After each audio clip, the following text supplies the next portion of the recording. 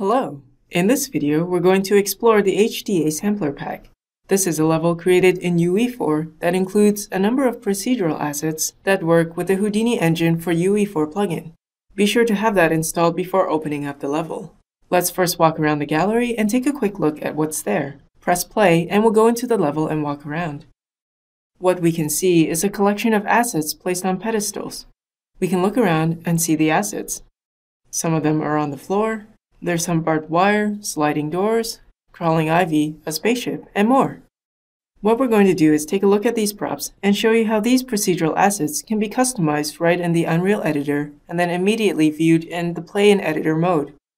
So let's go back to the editor, open up the folder with the assets, but first let's turn off the bounce cards to reduce the glare from the lighting. Let's start with the haunted staircase. Press F key to have a closer look, and we'll tumble around to see it from all sides.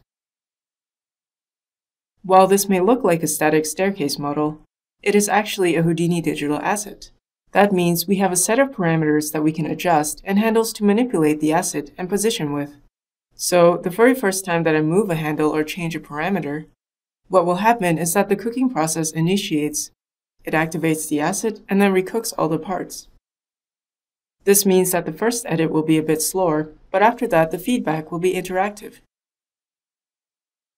So now we can grab this handle, and when we push it, there isn't a long cook because the asset is alive.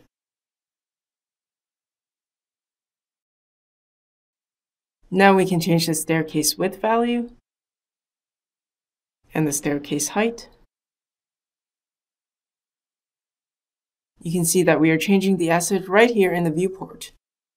We are able to edit our game asset in the editor because a procedural network of nodes are being cooked by Houdini engine behind the scenes, and we're getting the results pushed back into the editor. Now let's check out the spooky table asset, hit F to frame it, and there's our spooky table. So again, we have handles we can use to manipulate the table with. Since it's our first time with this asset, there's also an initial cook time. After about 40 seconds, this table will be ready to go. I'm just going to cut to that. Okay, now we can push and pull on the points and get a much more interactive response. So in addition to sizing the table or positioning it, we also have some controls like table width. We can also make changes to the chairs. For instance, we can randomly remove chairs if we don't need them. Let's only show about 84% of them. And we can also put a little bit of spin on the chairs, say 10%. And a 0.1 tweak in their position just so that they get offset a little bit. Similarly, this asset allows us to add props on the table. We can increase the density of props, scale them up a bit, create a minimum scale. Oops, maybe that's too much. Our minimum scale is too big. There we go. Now if we tumble around, you'll see that we've got an updated asset. Imagine yourself populating a level like this, putting the chairs in the right place, putting all the props on the table. That's a lot of work this asset is doing for you, right in the editor without going back to your 3D app. Another one I'd like to look at is the barbed wire fence off to the side. Press F key to focus on it. Let's tumble around to see it better. Again, this one lets me edit the curve to define its shape. I'm going to push the point back. And being the first time we touch the asset, it's going to require the asset to wake up. Basically, cook all those nodes in the background. Now we can grab the other handle, push that out, and you see that it's working much more interactively. Over here, we have controls to set up the turns per meter. In other words, what kind of density is in the barbed wire. We can change the coil width, maybe bring that down slightly, and so on and so forth. So a whole bunch of different parameters can be adjusted.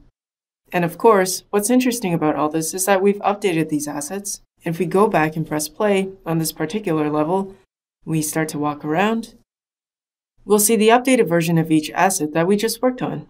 So we're able to make those updates in the editor, and then those updates become a part of our level.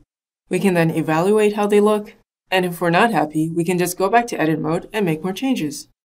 Please note that the procedural nature of these assets work in the editor, but not while at runtime. It is purely a content creation solution designed to help game artists build levels faster and more efficiently. So let's take a look at another asset. Oops, let's stop playback first. Let's go to the sci-fi wall builder.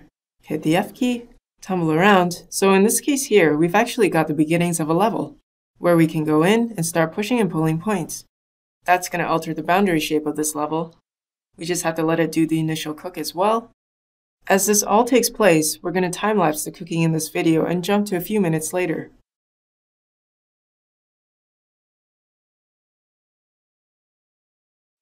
The asset is cooked, and we can select one of the points and move it to change the shape of the level. And again, we get much faster feedback. This wall has been built up using modular components that are combined and positioned together in a procedural manner. That means we can come in with this particular asset and make changes such as how big is the top part of the wall, the body proportion, or how many body segments there will be. So you can see there's like one exhaust there, and now we have them stacked. This allows us to make creative decisions quickly and easily in the UE4 editor. Imagine level variations we can create using a tool like this. Obviously, this asset took longer to cook because a lot of calculations were taking place, but a unique version of this wall was just created right here on the fly. So that's pretty exciting. We've also got an IV asset here. There's a separate tutorial you can look at that covers this workflow.